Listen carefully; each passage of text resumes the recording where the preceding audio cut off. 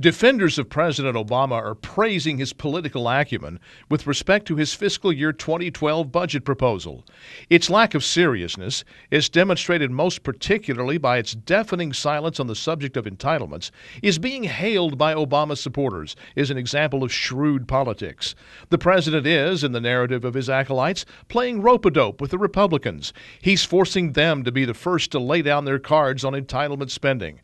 Once the Republicans have been electrocuted by the so-called third rail of Social Security and Medicare, the ever-cool and calm Obama will step in with sensible proposals that will somehow rescue these programs from insolvency while costing no one anything. Don't buy any of it. There are only two ways to explain the president's budget.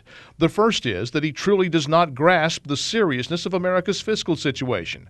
And the second is that he does grasp the seriousness, but is using a massive crisis in a toweringly cynical way to further his own political aims. In other words, he's putting himself ahead of the country he swore to defend. Neither explanation is acceptable. That's my word. What's yours? Go to youtellmetexas.com and you tell me.